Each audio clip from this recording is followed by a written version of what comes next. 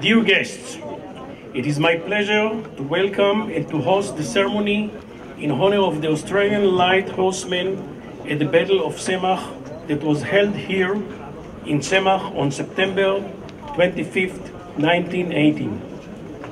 In a heroic battle on 1918, the Australian Light Horse Brigade attacked the Ottoman and the German forces in Semakh, and after a bitter fight, the enemy was beaten.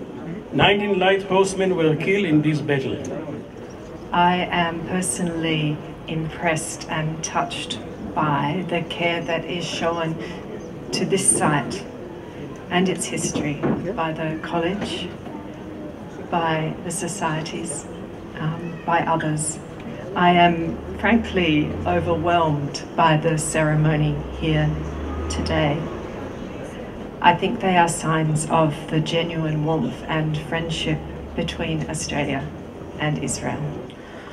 I am proud to participate in this ceremony marking 94 years since the heroic battle of the Australian Light Horse, which captured the Semakh train station as part of a large-scale battle to liberate the northern part of the country from Turkish rule. This battle, one of the last cavalry battles in history, is a symbol of a courage and bravery.